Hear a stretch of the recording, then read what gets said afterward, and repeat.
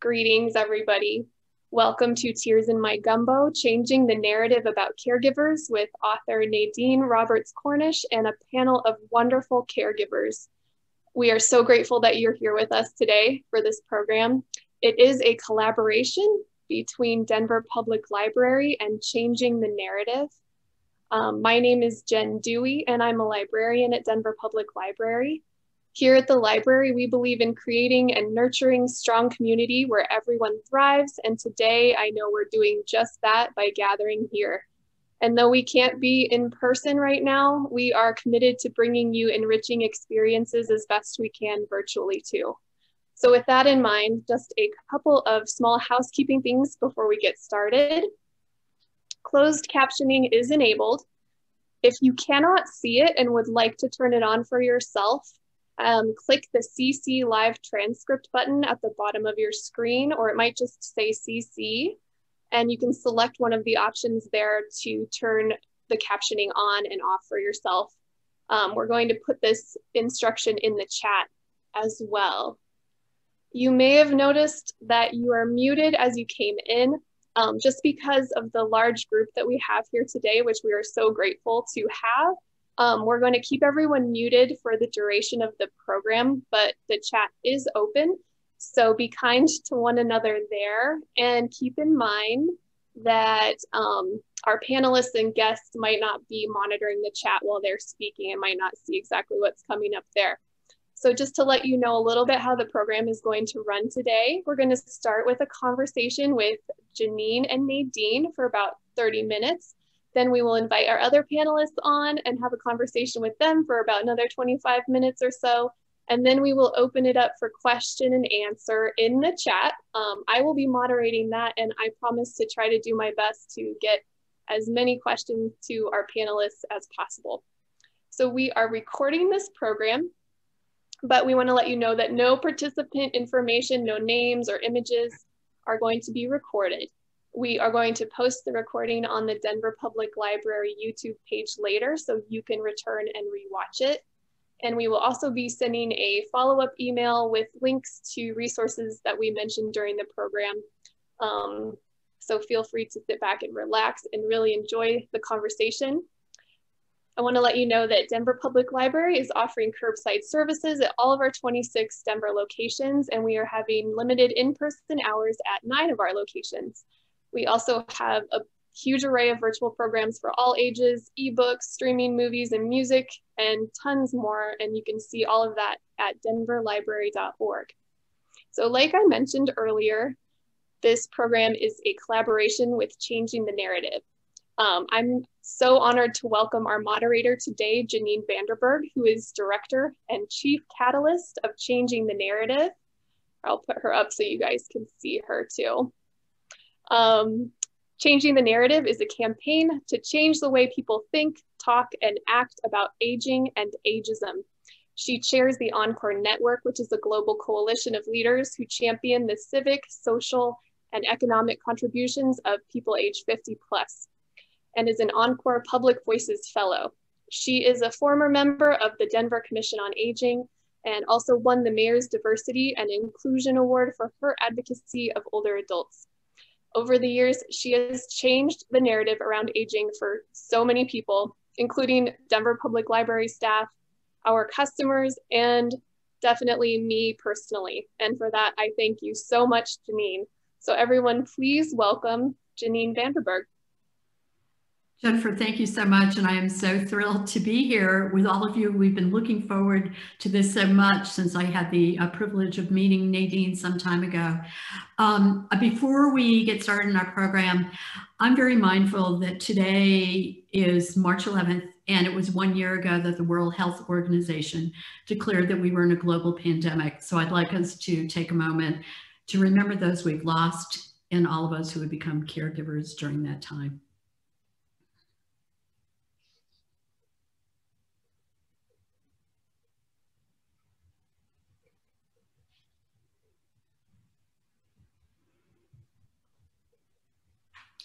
Thank you.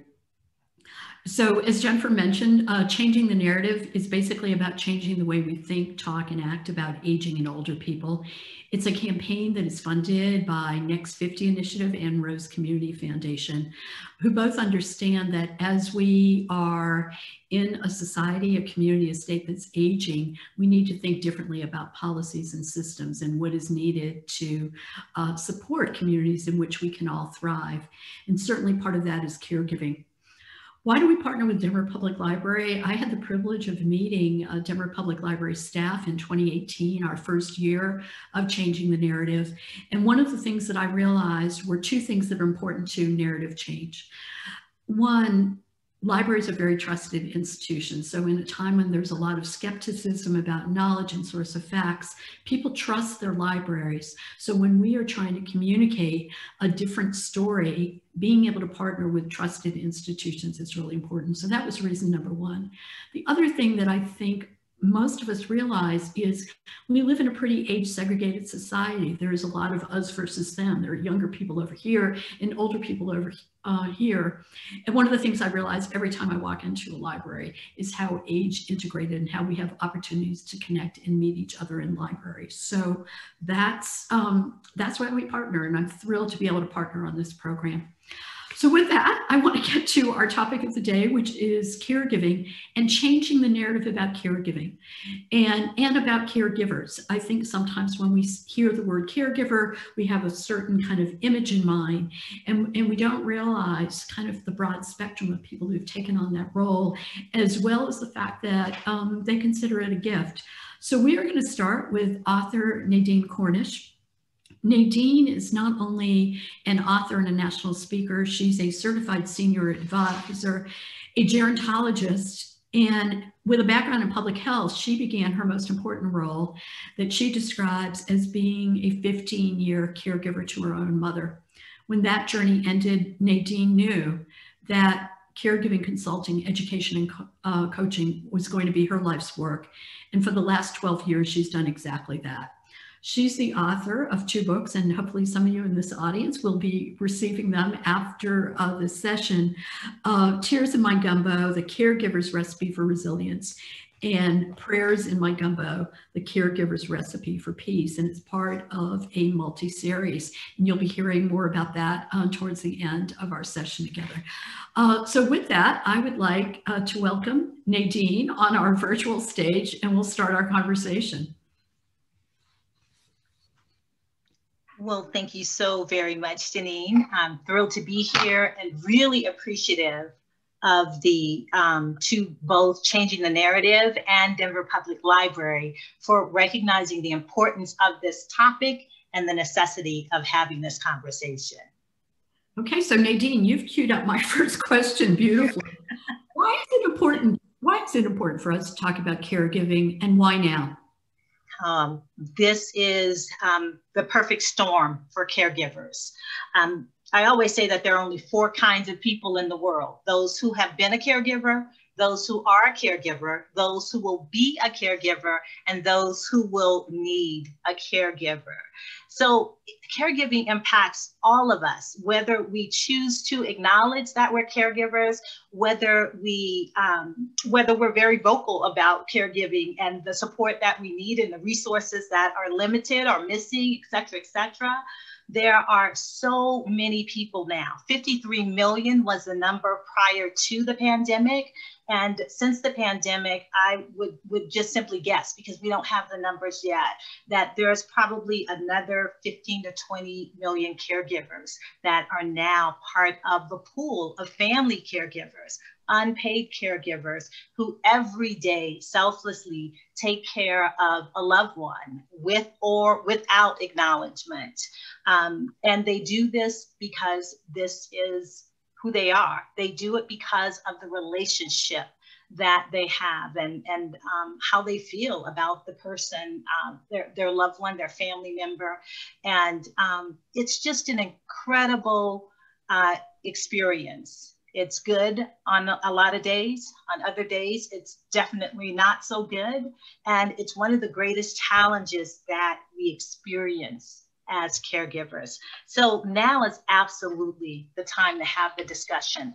Also, who we think of as a caregiver has changed dramatically over the past year. We have children who are caring for grandparents at this point in time. We have college students, high school students. We have spouses who are caring. We have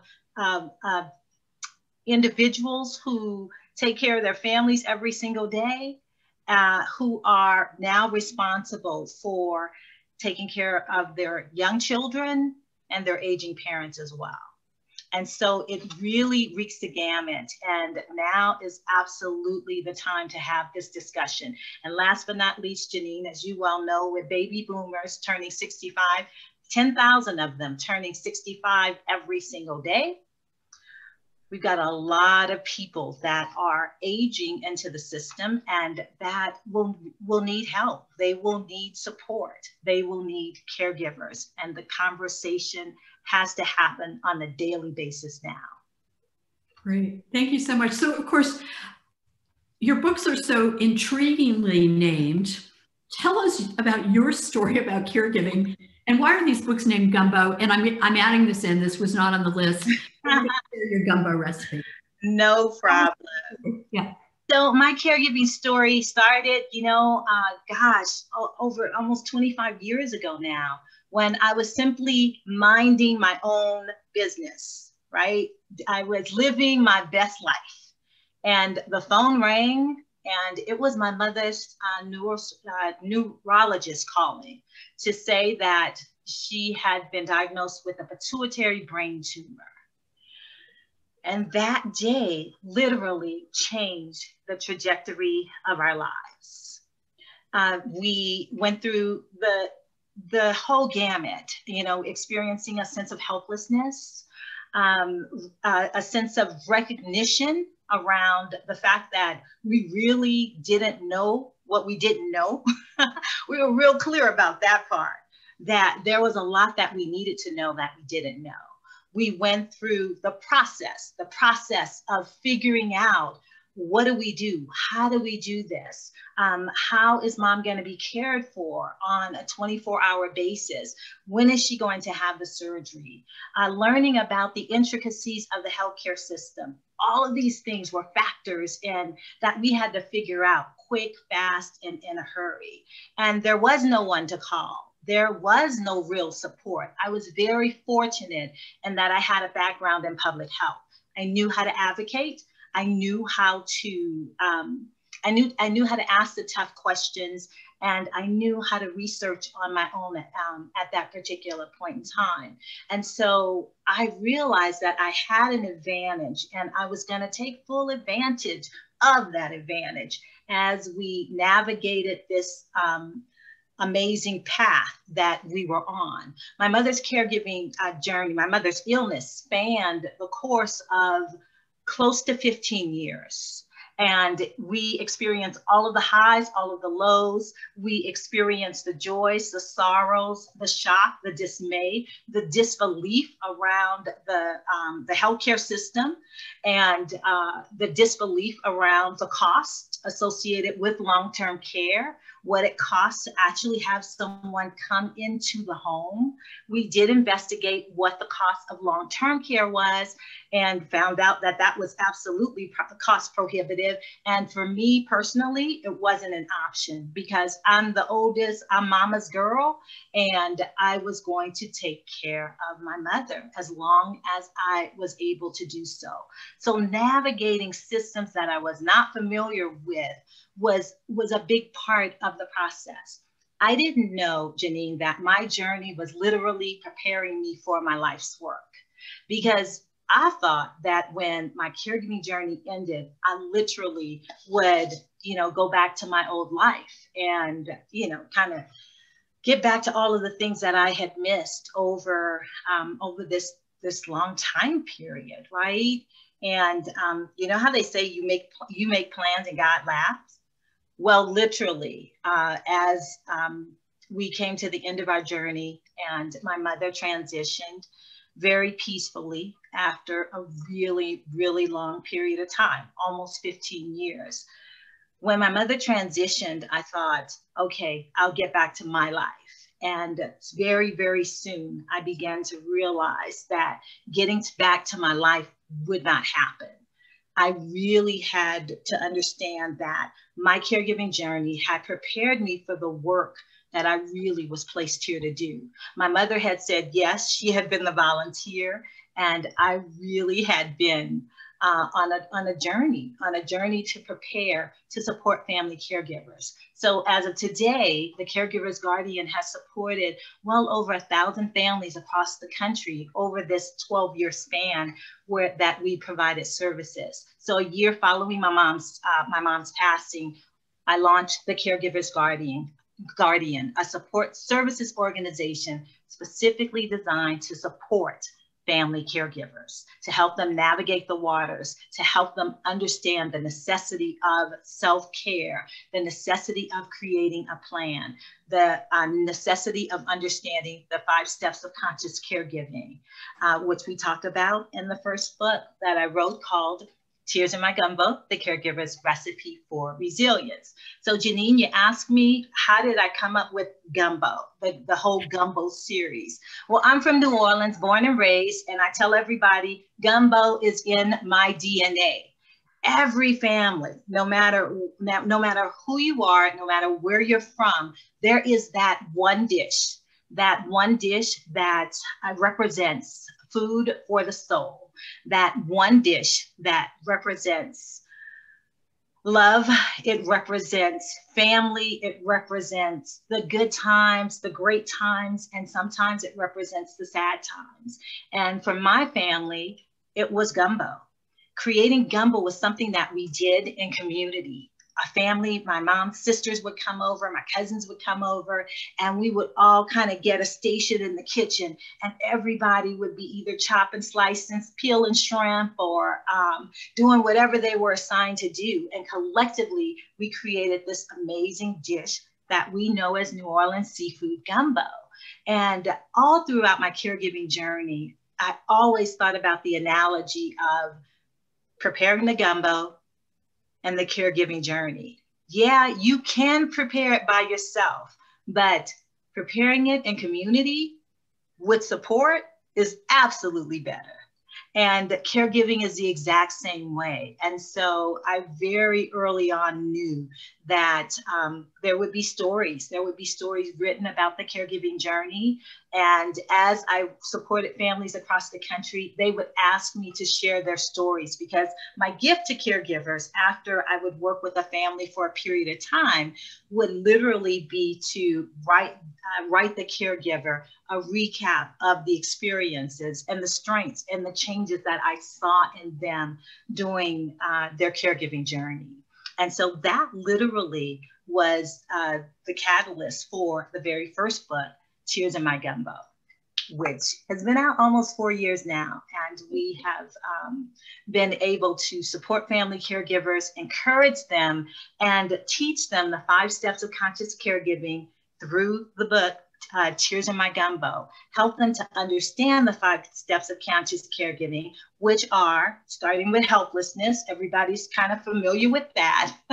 From helplessness is recognition that you don't know what you don't know.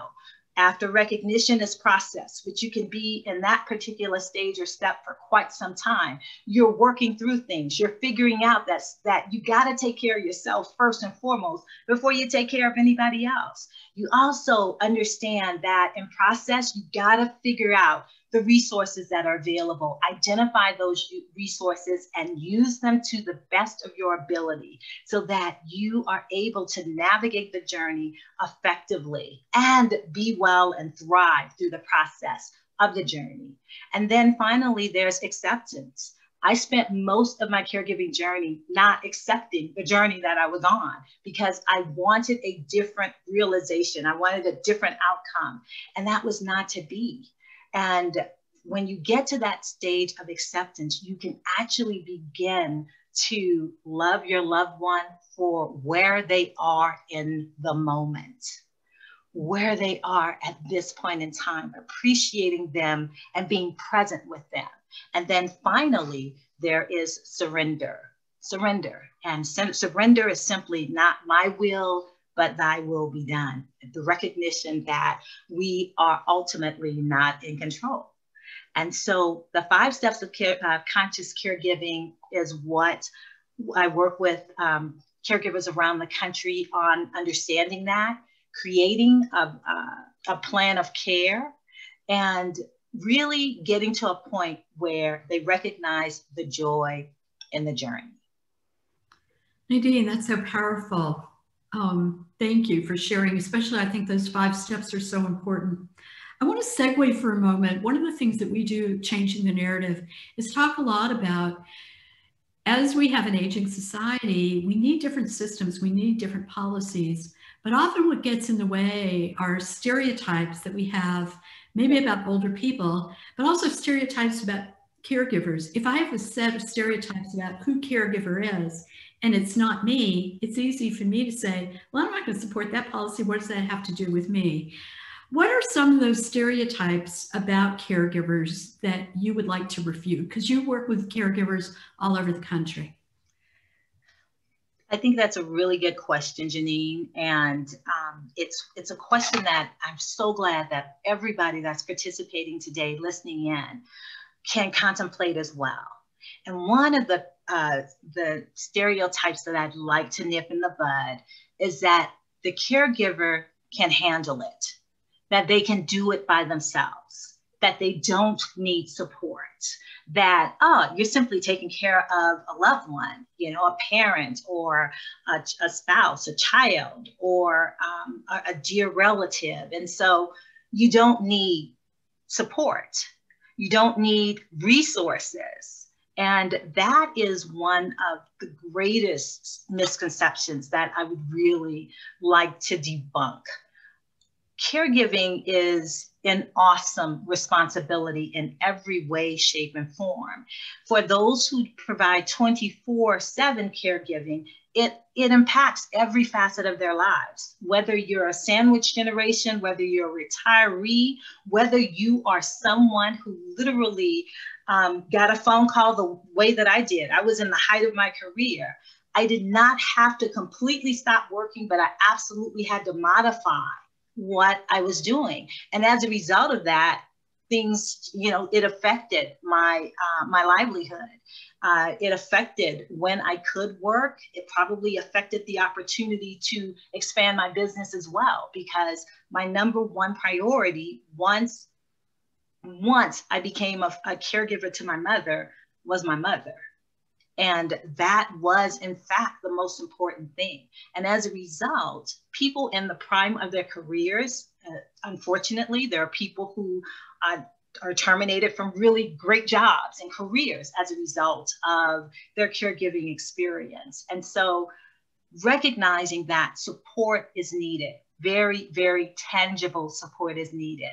And I also realize we probably have individuals who are not active caregivers that are participating in the call. We really want supporters of caregivers, especially family members, to recognize that it is a family affair and that everybody has something to bring to the table and should bring whatever it is that they have to the table. I always say it's either your time or your resources. One of the two. It's essential in helping support your primary caregiver in managing the caregiver's journey. The other, I guess, stereotype or misperception that I'd like to address is that caregiving takes more away from you than it gives to you. You guys got that? That stereotype or myth. The belief that caregiving takes more away from you than it gives to you. When you understand the 5 steps of conscious caregiving, and when you are making self-care your primary objective, caregiving gives you so much more. I firmly believe, with the hundreds of caregivers that I've worked with and with my own personal experience, that caregiving enhances the person. It enhances who you are and who you have the opportunity to become. caring for a loved one, supporting someone in their greatest hour of need, I think that it's one of life's greatest blessings. And when your loved one, and ultimately, you know, we are a society, we don't like to talk about death. We don't like to talk about the inevitable, but it is inevitable. Nobody's come here to stay. That's a fact. And we don't want to release the people we love so much. But the gift is that when it's all said and done, and you have given your best, and you have shown up, you have loved, you have cared, you have done your best, there's such a peace, there's such a joy, an inner joy that you get because you grew through the experience of caregiving. You expanded the person that you were, and you ultimately became a better person in this selfless act of giving and of caring. Nadine, so you've kind of somewhat started talking about this, and we know we have a lot of caregivers in the room, and we also had, and it strikes me that it's so much part of the caregiving experience. Right before we went live with this, I started getting emails from people saying, plan to be there, my caregiving responsibilities are kicking in. And so I'm glad that we're able to record this so people can really hear your powerful words. Tell me a little bit about how you stayed hopeful during that journey with your mother.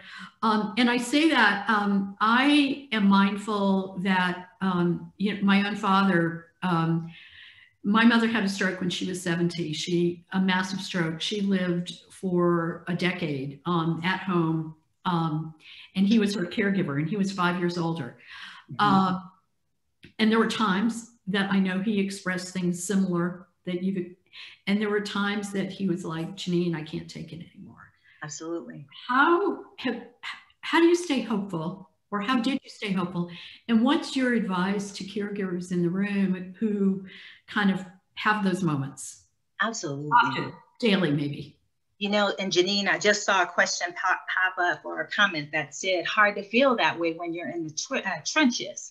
And you're absolutely right. It is hard to feel that way when you are in the trenches. And part of ensuring that you are taking care of yourself, it means creating a practice of self-care, a practice of saying yes, a practice of acknowledging that you need help. Because there was another myth that I didn't mention around needing help and accepting help. Caregivers are notorious for not asking for help. They're also notorious for not saying yes when help is offered. And so part of what we do in working with our caregivers is helping them understand that caregiving is not a solo journey. Support is absolutely required.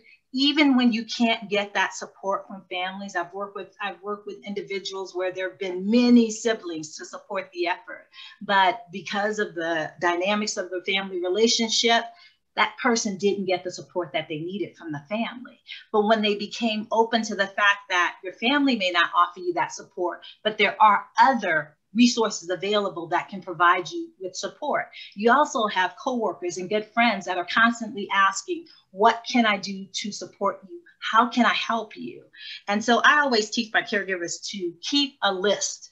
If you could do abracadabra and have somebody at your doorstep to help you, what would be on that list? Write that list down and have it available, and get in the practice of saying yes to help when it is offered.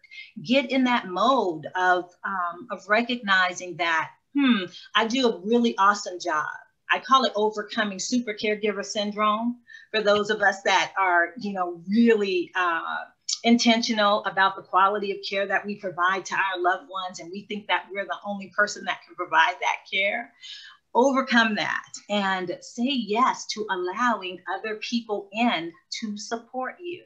Say yes to yourself around your self-care, creating a spiritual practice, creating a practice of self-care, whatever that is.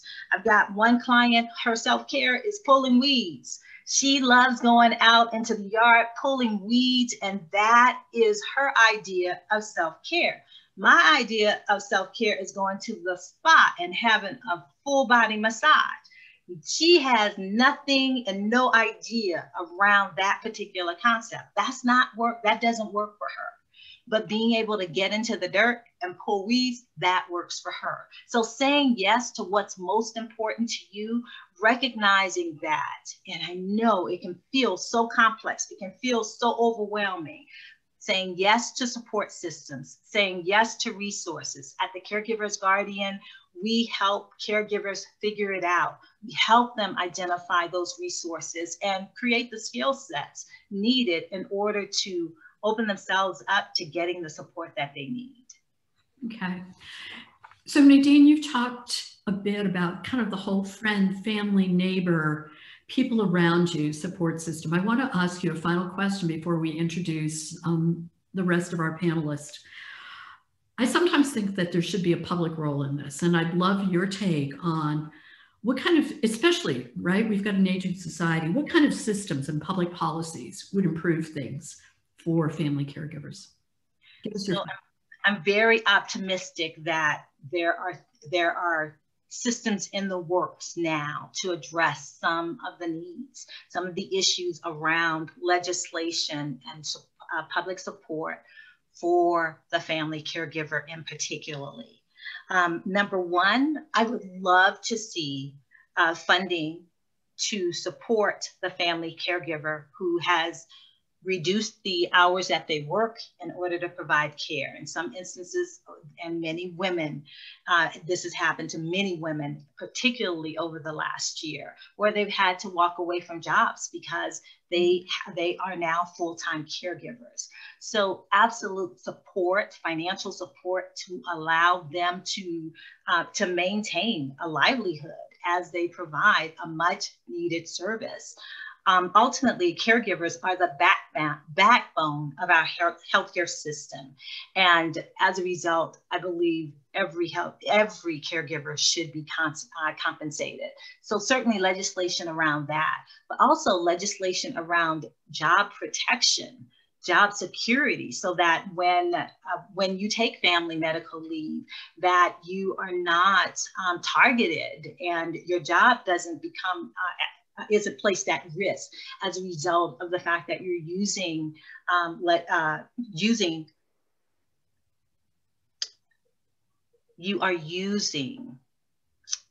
family medical leave that you are entitled to. And so those are the two primary things that I would really like to see happen around legislation. Nadine, thanks so much. And actually, for those of you who are based in Colorado, on Monday, the Colorado State Legislature introduced some amendments to Colorado's current anti-discrimination bill that would actually protect caregivers. So I don't have all the details. Please don't ask me about it, but I will include a link to it in the resources that go out after, because so Nadine, I am hopeful that there is a trend, because this is so important. And as you said at the outset, each of us is either a caregiver, has been a caregiver, will be one, or will need one. So with that, part of our changing the narrative is to make sure that we understand the breadth of people who become caregivers. So we wanted to share, in addition to Nadine's expertise and Nadine's story, a panel of caregivers, and I'm going to introduce them one by one, and then we will ask them some questions as well, and then we will open it up to all of you for questions and answers. And I can see by the number of comments popping in the chat, I think there are already a number of questions. So first, let me introduce Ray Castellano. Ray, I have met through Encore Public Voices Fellows. He is also a fellow, but he paused his biotech career and moved to St. Louis from LA to be a caregiver for both of his parents, but primarily for his father, who suffered a stroke in 2014.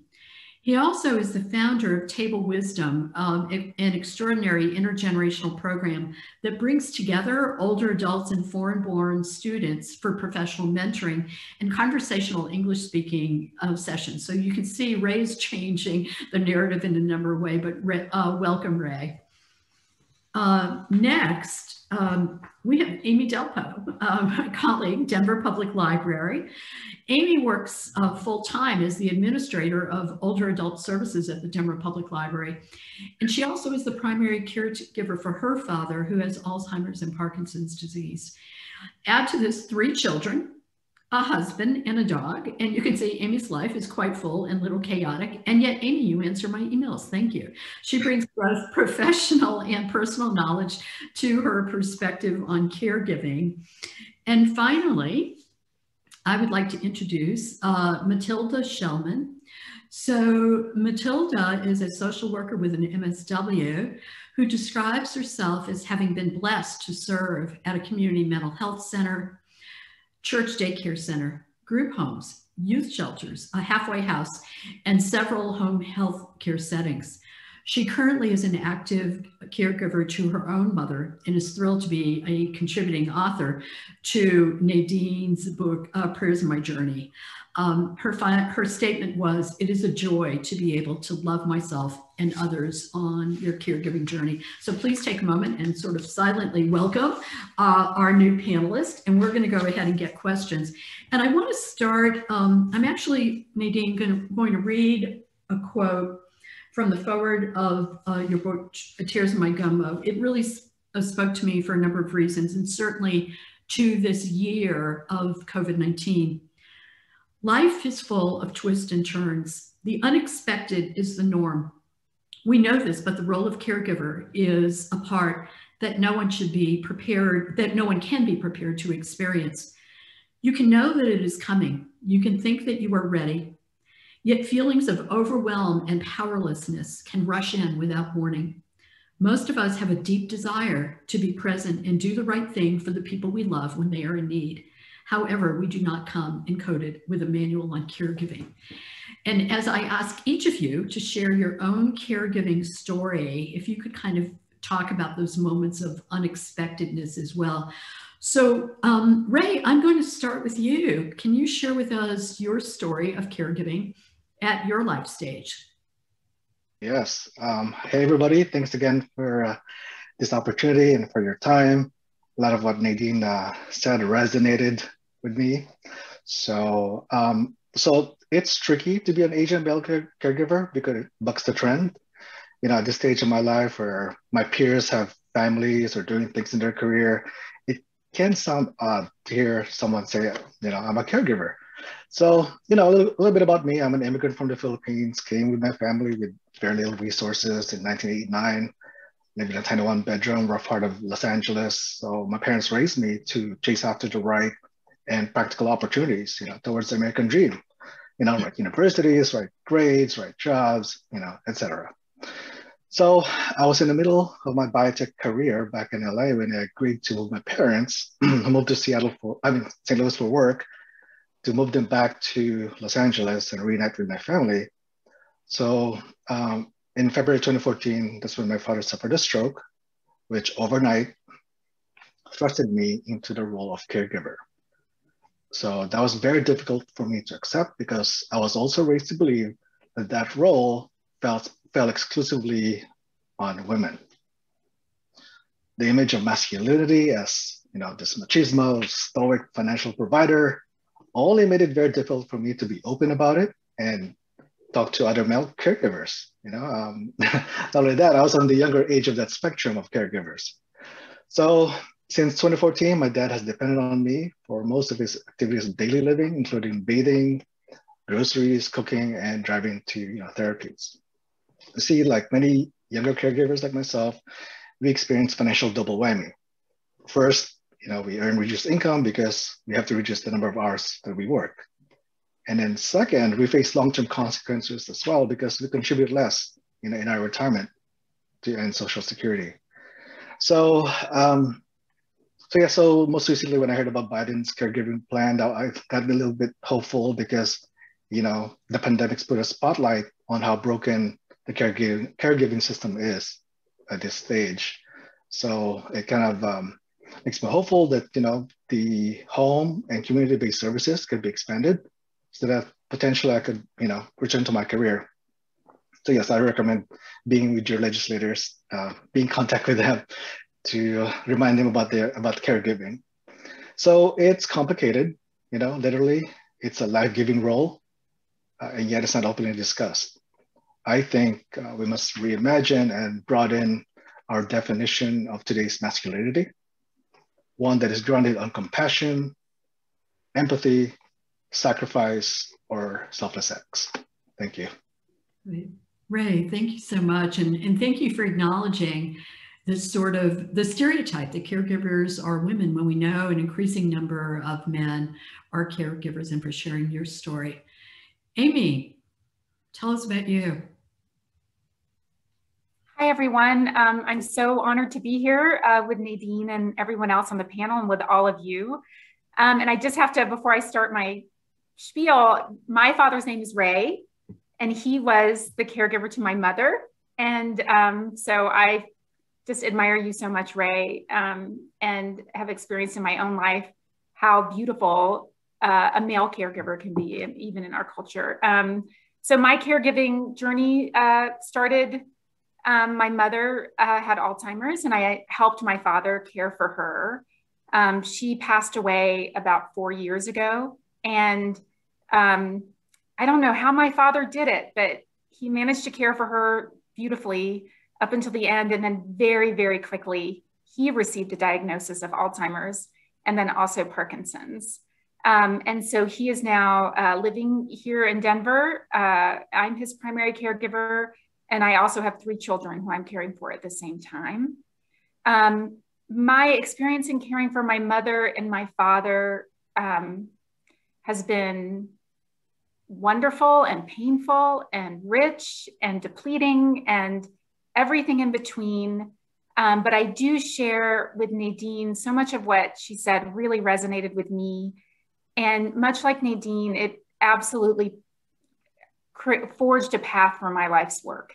At the library, I now specialize in older adult services, and I'm creating a model for public libraries to provide programming and services and training for people with memory loss, for people with Alzheimer's, dementia, Parkinson's, and their caregivers and their family members, so that people who are caregiving have a place to go in their community, a home for them and their loved one.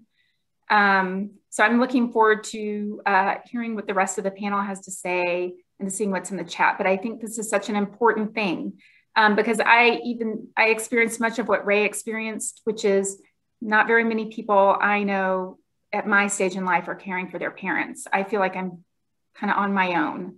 I don't have models around me. So it's been kind of a lonely pursuit. So thank you, everyone. Amy, thank you so much. And now I warned that I might get weepy, but my father is a caregiver also named Ray. So there's a pattern emerging here. I also saw this other kind of common thread with what you and Nadine and Amy have talked about so far is the caregiving experience kind of shaping your life work. Ray, I know kind of some of your work of table wisdom and the idea of matching older people with younger people who wanted to learn English came out of your caregiving experience as well. So we've got sort of an interesting thread here. Matilda, tell us about your caregiving journey. First of all, I'd like to thank you for this opportunity just to be here and to share. I've been enriched by the other stories that have already come forth. My journey. So 6 years ago, my mom came to live with us, and my husband and I were empty nesters. So we had started our journey of empty nesters and planning vacations and looking forward to that. And then we got a phone call. One Monday morning, we got a phone call that changed our life as well. But as a family, we had always talked about the fact that if something were to happen and we knew that eventually it would, because that's part of life, that mom would come and stay with us. And my husband and I have been caregivers for my mom. But I want to say the most important thing for me is, we often hear the cliche, but it really is a truism, that it takes a village to raise a child. But as seniors, it takes a community to support a senior. It truly does. And for me, I have been blessed. I have been blessed with my background in social work, been blessed with a family that we do work together and support one another, but I have an extended family as well. For me, we're talking about things that I heard the story of someone pulling weeds. Well, for me, it's been my faith life. And having faith in God for me has been my stronghold. When I talk about community, my mom is blessed to be a part of a community of widows, and they pray for each other. They support one another and they check on one another. And especially during this time of pandemic, it has been invaluable for her to still have that support group available for her. And then for myself, the Caregivers Guardian has been such a blessing to my life, because through the Caregivers Guardian, I got 2 caregivers that came to the house to support and take care of my mom, while husband and I were able to go out on a date, or, you know, just take care of some business affairs. And that has been invaluable as well. And then the community, the faith community, I have those around me that even in my own community, if I call them, I know they'll be there. And that's been invaluable to know that I have that type of support. And so it's just, you know, intentional. Nadine talks about intentional all the time. So for me, first thing in the morning, I'm up and I go for a walk with friends, and we can talk and we can share, and we do pray together. And then I come back and I start my day with my mom, and it's like, it's just so refreshing for me. And that's been my joy. That's part of honoring my parents. In my tradition, to honor our mother and father is to take care of one, to take care of them. And although my dad has transitioned, I know I'm honoring my family by taking care of my mom. So it is joy. It's a joy. This journey has been a joy. And to look at each day how I can make a memory with my mom. Long story short, we just came out of February and celebrating Valentine's Day. And so we made dinner, husband and I made dinner. We had dinner together. Our son came over. We had a wonderful family time. And my son said, let me help wash dishes. And what I said to him was, no, go and sit under your grandmother's feet. Go and learn from your grandmother. And in May, we're looking forward to celebrating her 95th birthday. And so thank you. We've all gotten our shots, and my youngest brother, he's getting ready to retire, and he's gonna come in and share birthday. And I'm hoping, because we do have a circle of friends that we miss dearly, hopefully we can get together and share with one another and celebrate her upcoming 95th birthday. So each day I try to find ways to make memories. And those are going to be lasting memories that we can share together as a family. And so that's where I am. And I'm so glad. I mean, everybody has a different journey in this caregiving journey, but my mom at 94, she's still sharp, she's witty, she's funny. And so, like I said, I sit under her feet, and I learn from the Queen. I learn from her. And I'm so thankful for that. Matilda, that's so great. I love your advice to your grandson. Okay. And Amy, let's start this time with you. So all of you are living this, you're experiencing it. I know we have a lot of caregivers who are in the session, and also others who have requested the recording. So here's your opportunity to give your most important advice for someone specifically in your stage of life, because what I love about this panel is you're all in different life stages, right? What's the most important advice you would give to someone in your stage of life who finds themselves in a caregiving role? Miss Amy, you start. My advice, if someone finds themselves sandwiched, right, between children and parents whom they're taking care of, is to not compartmentalize, to recognize that the parents and the children can take care of each other. Even as you're caring for them, they can care for each other. My father, even though he's cognitively really challenged now, he can still love, and he can still pay attention, and he can still adore. And I see that light shine on my children. And that gives him, he can feel that he's doing that for them. That gives him a sense of purpose, a sense of belonging, a sense of being in our family. And my children, they can do the same for him, and they can help care for him. Even now, like with my mother, when my youngest was only 6 years old, she would hold my mother's hand and she would help her find the bathroom, or she would take care of her in some way, or she would read her stories. And that gave my daughter a sense of purpose. So I think my big advice is just let it all kind of blend, recognize that everyone can love each other and take care of each other. And the other thing I would really say, I'm going to do two pieces of advice, is that's okay. Try to really have a strong philosophy about what you're doing, of a strong point of view. That has helped me so much to return to that. And if you have time to talk about it with, I'm speaking now particularly about caring for parents, before maybe they are unable to express their wishes, it would be great. I know that with my father, he really has a strong desire for autonomy and independence over safety. So for example, if he wants to walk down the hall by himself, I will let him do that. It takes a minute for me to say, that makes me very nervous, but I'm going to let you do that, because and I think I'm not saying that's the right way. I'm saying that's kind of what we hit upon. And it has really helped me to have that point of view, and maybe think about these things, and really just try to come up with a consistent way that you're going to approach things. Because these issues come up all the time where you're like, I have no idea what to do here. I don't know if I should, let you make your own coffee or whatever. I mean, it sounds trivial, but they become big things.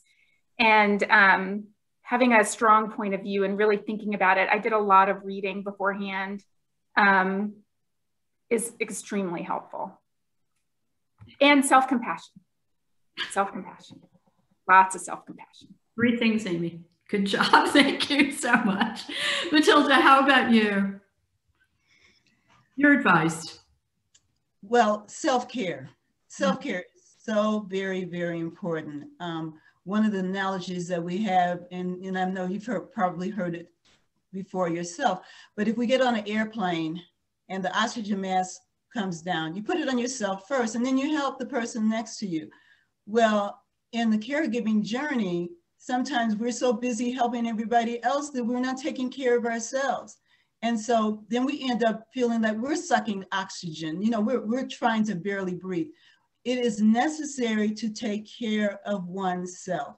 And so having the foundation of faith for yourself, being able to know when it's time to step back and say, today I'm going to take that walk, or today I'm just going to go and take a bath, and whatever it is that you need to do to take care of yourself is so important, because that brings you back to the table more refreshed and ready to serve and ready to be in the moment with the person that you're caring for. So self-care is paramount. It's not an option. It is not an option. That's the advice that I would give. Matilda, thank you so much. An important reminder, I think, of one of the things Nadine led us with. Ray, how about you? Yes, and I think I'm going to have to emphasize that point as well. Make sure you take care of yourself emotionally, mentally, spiritually, physically, without feeling guilty. From my experience, if you don't do enough self-care, it'll burn out, grow resentment.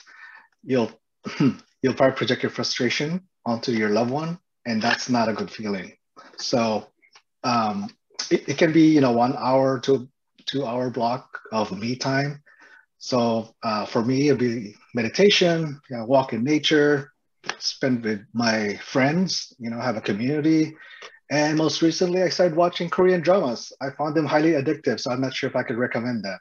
And and finally, take it one day at a time. Too many what ifs, you know, take it one day at a time, because we don't know what could happen tomorrow. Thank you. Thank you. Nadine, do you want to kind of wait? You've already given some great advice, but before we go to kind of question and answer conversation with the audience, do you want to kind of give some final tips of advice? So a couple of things. One, I've absolutely enjoyed and appreciated all of the panelists' perspective, and really appreciate changing the narrative, because it was that concept that ensured that we had representation across the board. And Ray, I want to say that the male perspective is needed. It's so incredibly important. In addition, we don't realize it, but more than 40% of the caregivers are male. And so this whole idea of this misconception around who's doing the care, we have 40% of that 53 million number that I talked about earlier that are literally caregivers, and they're often unseen and not acknowledged. So I am so glad you are part of this panel and shared your perspective today. There are two things that I want to add to the whole self-care being non-negotiable piece, but also to the mindset. I really want every caregiver to understand and recognize that caregiving is happening to you for a reason, and it is to transform who you are. You cannot remain the same person and be the same person, no matter how amazing and fantastic you were prior to your caregiving journey. Caregiving will change you.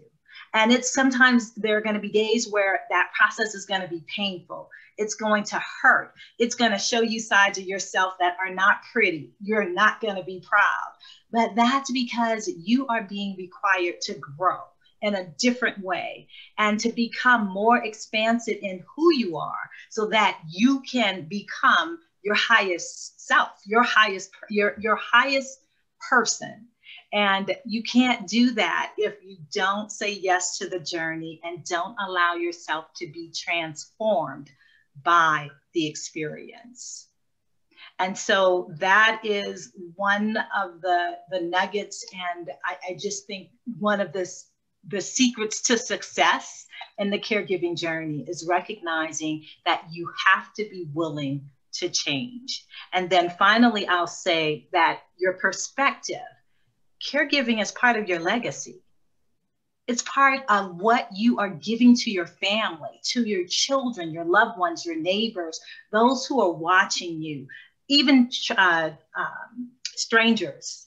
I had so many times during my mother's caregiving journey where complete strangers would walk up to me and say, I really appreciate how you are caring for your mother. Now, I'd be glad that they didn't see me the day before, but I recognized that it really affected other people, how I showed up, how I chose to be present, and that it really was an important part of the legacy.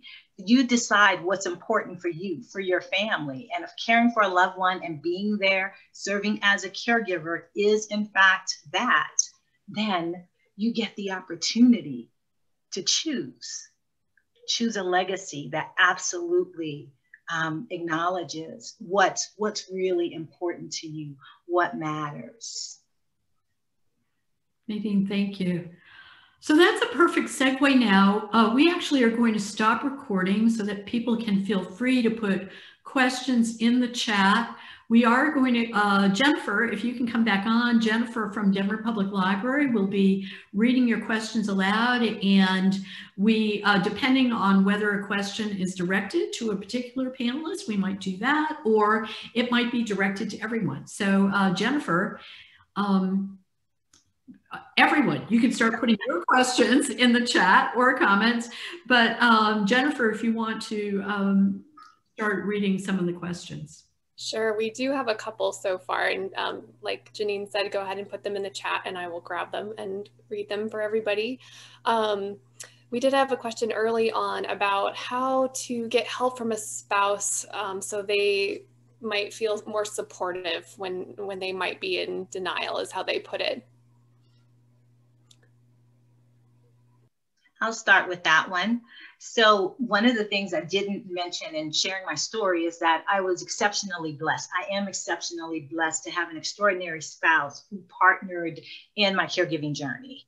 And he's a firefighter. He'll be retiring soon, but he's got that special thing in his DNA. So he is exceptional. But one of the things that I talk to couples and particularly about is the necessity of the conversation, having that conversation. Life is going to happen. Let's talk about what's important to us. Let's talk about what's important as far as our legacy is concerned.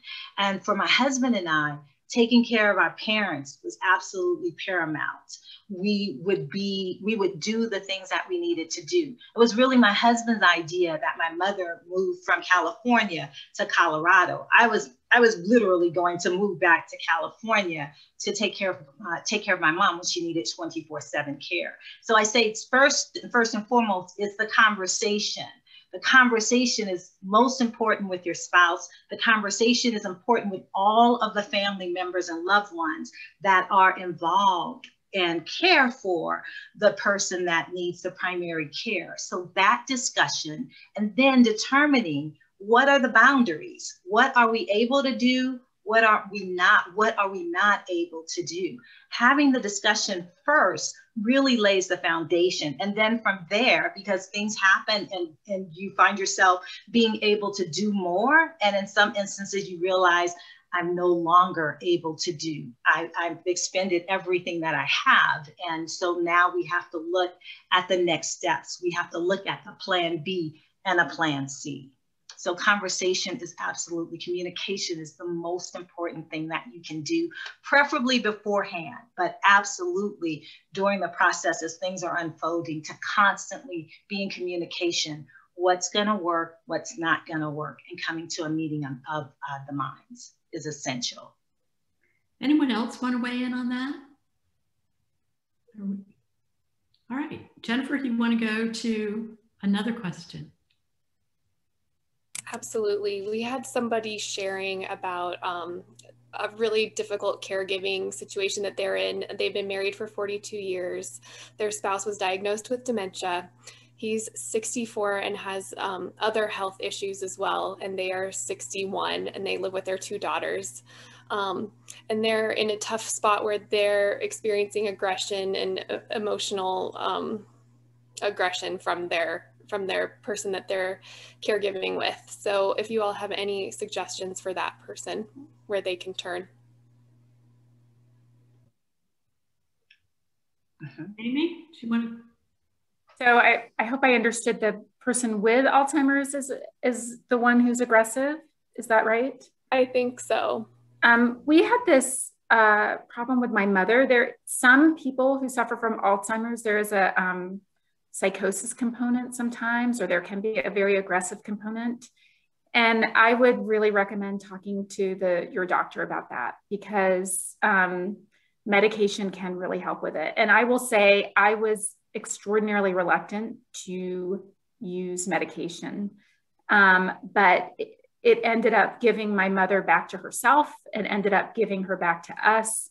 It really helped us. Oh, I'm seeing that it has not helped you very much. I think we've done a lot in terms of, in addition to medication, we did a lot in terms of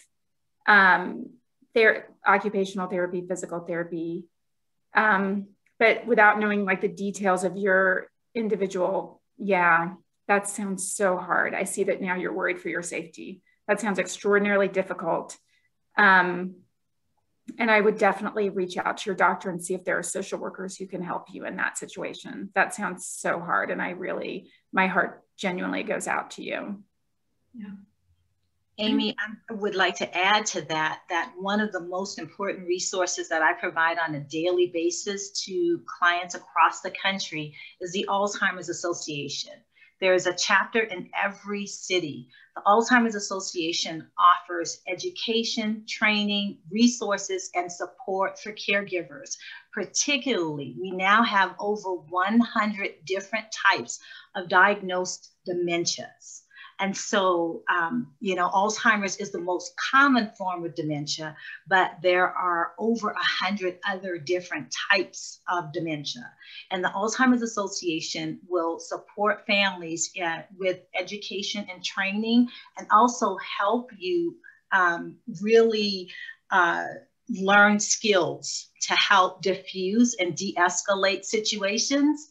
They'll also help you understand the things that you can do to recognize, when that, your loved one is triggered, and, that whole escalation process begins. And so amazing courses that are available online now. Everything is online. That is definitely one of the pluses, right, to the year we've been through, is that things that we had to show up for, we can now access online. So for every individual that's dealing with some form of dementia, I really, really strongly suggest and encourage that you reach out to the Alzheimer's Association, the local chapter in your area, for support. Okay, Nadine, thank you. Jennifer, next question. Yes, here's one that I think will a lot of people can relate to possibly, but that we don't talk about as much. Sorry. For those of us who are living between two worlds as immigrants and refugees, so many of us are dealing with sleepless nights and taking care of in-laws here in the US and back at home, where the support system does not exist like in the US.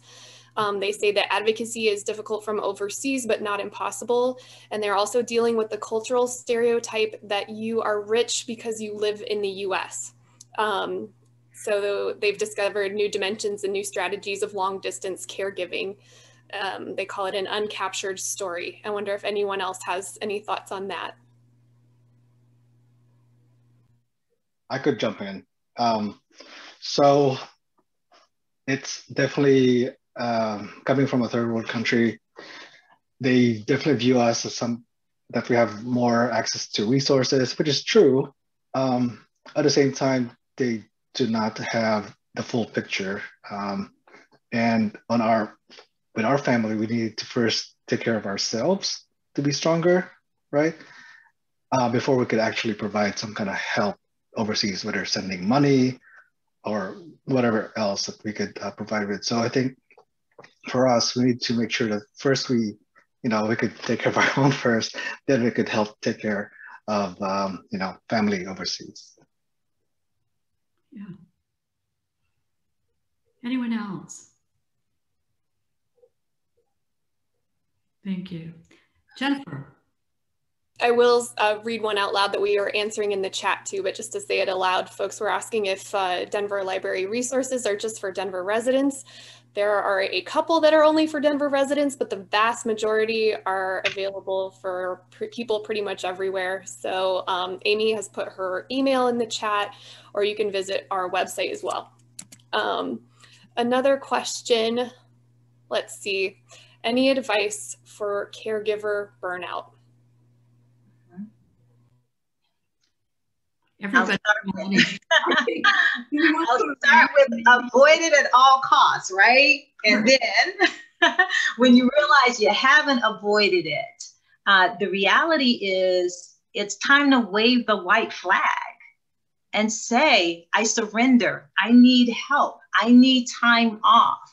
I need a vacation, even if it's a staycation where you leave home, or you leave home and you are able to just spend some time in another place or space, so that you can focus on your self-care, so that you can rejuvenate. Burnout is costly. It's costly to everybody. And so we work really hard to teach our caregivers how to avoid burnout. But most of our people, by the time they show up, they're in burnout stage.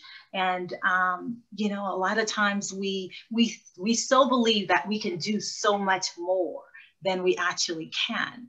And we find ourselves where we are absolutely exhausted, where we are fried. And all too often, and I hate to say this, but it is a fact, there are too many caregivers who die before the person they are caring for, particularly those who are caring for loved ones with dementia. And so once I decide to be that candid with people and to ask them, literally, what is your goal and objective? Your goal and objective is to care for your loved one, but you can't do that if you are not taking care of yourself. You can't do that if you are burning at both ends and not stopping, not recognizing on the daily. You have to self-care. Talk about a lot about that in Tears in My Gumbo, for sure. So, and I'll add to that, Nadine. For me personally, the biggest help for me has been mindfulness, which I did not do at all before I started caregiving, but and we offer these classes free through the Denver Public Library. So if you're interested in joining us online, please contact me. But meditation, mindfulness, Qigong have been very important to me because I can't get away. And so like physically, I can't get away and go someplace for a break. So I have to take the break in my mind. I don't know if that makes sense. Mm-hmm. I am also not, I might be unique among the panelists in that I'm not religious. I don't have a faith community. So I've really had to create for myself some ideas around how mentally I'm going to manage what's happening and manage the emotions I'm having. So I highly recommend mindfulness for people. And as I said before, just a lot of self-compassion. Yeah. Matilda, did you want to? Yeah, I had a quick comment. So I spoke earlier about the fact that we were empty nesters at the time and going on vacations and planning for that. Well, I need to include, because we did work together as a family, my family supported my husband and I to go on those vacations, even though we were still actively caregiving for my mom. And so one year we had a 1 week vacation. Following year, we had 2 weeks. So if you can work with your family and get some time, it's just important in any season that we're in to have something to look forward to. Mm-hmm. And so that has helped us a lot as well. So just a thought. Yeah. Ray, did you want to add anything to that? I think Amy already mentioned mindfulness. I think I mentioned meditation. I do a lot of that because it's kind of like, it's having your brain go to the gym. So it allows you to focus and it allows you to let go of emotions and you could refocus back. So I think meditation, if you just find a quiet place, if you're a beginner, if you think you could do 5 minutes, do one, go start with something. So yeah, meditation. Great, thank you. All right, Jennifer. We've got 2 folks in the chat who have sort of similar questions. Both of them have parents that are having dementia issues, but one set of parents is refusing help at all from anybody and they're out of state. The other set is only taking help from family. So they're refusing outside help, only taking family help. So maybe we can talk about when folks are refusing help and if they are only taking help from family, if there's a strain on that familial relationship with fellow family caregivers, how are you maintaining those relationships? Anyone? Yeah. Okay. Oh, go ahead, Nadine. Okay. I want to say that with family relationships, I always say caregiving always enhances whatever the dynamics are. Things don't usually automatically get better as a result of the caregiving situation. And so that's where the communication piece comes in. And one of the things that we do is family mediation sessions. And they always happened on Zoom before the pandemic. And we work with families to help families communicate with each other and hear each other. A lot of times, you know, because of the family dynamics, it's very difficult for parents to listen to adult children because the adult child is still that 14-year-old who who was problematic in their minds. And so the mediation session, and the mediation is done with a trained mediator, a trusted family a resource person such as a minister or someone that's highly respected by the family unit.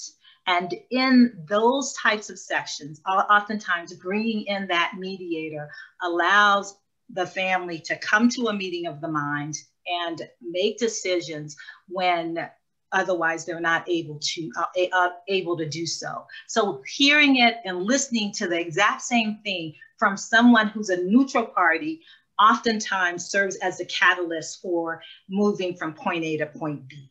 And so that's just a suggestion for the individuals who have the situation in their family where one family member just will not allow anybody else to come and participate in the process. Sometimes hearing what the toll is that's being taken on the primary caregiver and the other family members as well from a neutral party is much more well received from that neutral person than it is from a family member. So definitely a recommendation. So, Amy? I also saw in the chat the issue with the person you're caring for refusing any other person besides you, or refusing a non-family member. And that is very hard. And I have experienced that. And sometimes you have to make the person you love unhappy by leaving them with somebody they don't want to be left with. That being said, what I have found is very slow, very patient, lay the groundwork. My mother refused to have anybody else with her. So I began bringing someone in, and I would be there too, and we would be there together. And I wouldn't say they were a caregiver. I might say they're just here to tidy up the house, or they're just here to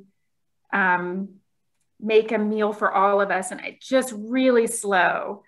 And that worked in one or two instances, but I think the very hard reality is sometimes people have to be unhappy for a little while so that you can get a break. And that's okay. I'd like to, Brandy, if you are still on the call, you had sent me ahead of time what I thought was a really important question that goes not only to changing the narrative about caregiving, but also about how we treat caregiving for children, how we treat caregiving for older adults differently. And I'm wondering if you would be willing to either put that in the chat or have Jennifer unmute you and ask us the question out loud. I think it's important for everybody. I know, don't people love it when I do that? While we're figuring that out, can I ask another question while we get Brandy's? Okay, great. So let's see, somebody asked if you have experience or mentioned any other supports and treatments such as music therapy. Jennifer, can you repeat the question one more time? Sure. Someone asked if you have experience or have talked about any other different kinds of supports for caregivers and people receiving caregiving. They specifically asked about music therapy because that's their discipline. I use music therapy with my father right now, and it's wonderful. It's expensive. I'm just going to be frank. my brother pays for it, and I feel really lucky that he does. It brings my father a great deal of joy. I don't know how you would get something like that. I don't know an affordable way to do music therapy, but it is a really wonderful thing that really helps with cognition and voice and all sorts of things, and mood.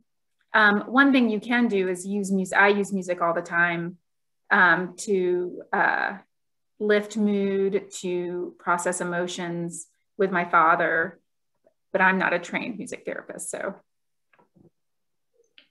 And I have unmuted Brandy, Jennifer. So Brandy, if you want to make your observation, ask your question to the panelists. I thought it was really important when you shared that ahead of time. Great. So my question is, there's a lot of work around FFN providers, friend, family, and neighbor providers for early childhood. And, you know, if your early childhood provider is not available, there's usually a substitute, or you can find someone to keep your child. We've noticed during the pandemic, there are no substitutes for caregivers. And so I guess the question is there a network, or is there any work being done for there to be like a substituting pool of caregivers? And then the other question is there ever space for FFN providers, meaning the friend, family, neighbors in early childhood? Is there ever space or ideas for them to collaborate with the aging community's caregivers?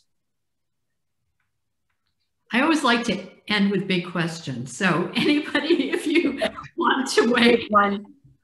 That is absolutely a big, great question. And I'm really glad that you asked that question. So we do have the Colorado Respite organization here in Colorado. And so the Colorado Respite Association has been very instrumental in helping with legislation, but also in making sure that networks are collaborating. And so that would absolutely be one resource. And in response to your question, during the pandemic, one of the greatest challenges has been the reduction in the number of home health care workers during COVID-19 because of the spread of COVID. And there were many caregivers professional caregivers who had been such an important resource to family caregivers that were no longer available. In many instances, they took themselves out of the market because they didn't want to risk bringing COVID into their homes. And so it has been a huge problem across the country. And I'm very, very hopeful that the conversations are happening to address this issue and to support and make sure that those professional caregivers are protected. Many of them weren't even able to get the vaccine when it first came out because they were not part of the first round. And they were not included. Home health care workers were not included. And that was really, really difficult and challenging. Fortunately, as vaccines become more available, many people are getting vaccinated and they're feeling like they can start to return to work. But that's a huge problem, and one that absolutely must be addressed. And we have to keep having the conversations so that those individuals will have the advocacy and the support that they need so that they're able to be available to support what I believe is the most important facet of the healthcare network, which is the home caregivers, family caregivers. Anyone else? Other panelists want to weigh in? All right.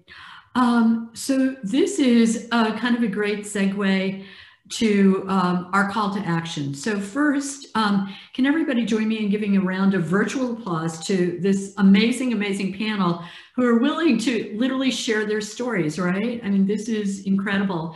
And I am so grateful that when I reached out to each one of you, that you said yes, because I was like, oh, please, please, please, would you do this? And everybody's like, yes, we will. So thank you, Ray, Matilda, Amy, Nadine. I want to give a shout out to Angel Futher, who with Kindred Communications, who has worked on a lot of our blogging. She's currently planning a really exciting anti-ageism public-facing campaign, but she's the one, she wrote a series of blogs for us last year, and she wrote a blog about Nadine because we were featuring older adults who are doing amazing things in community. And Angel wrote this, and I was reading the blog and I was like, I have to meet this woman. So Angel, virtually, thank you for introducing me to Nadine. Nadine, thank you for willing to be a part of this and kicking all of this out. You've got 2 minutes, Nadine, to talk about what's next with the Caregivers Guardian in your campaign, and then I'll come back and tell you what's next with all of this. Okay, so I saw support groups coming up in the chat, and I want to share that since the pandemic, TCG, our organization, has offered a monthly Calling All Caregivers call. We do this every Monday, 3 p.m. Matilda's my co-facilitator, and we have caregivers from all across the country that participate in the call. We haven't had 100 yet, but we every Monday we are available, and we encourage you to take advantage. You can sign up for the call on our website, tcgcares.com, and we would love to have you. We would love to support you through the Calling All Caregivers call. And then the other thing that I'll share is our 10-10-30 campaign.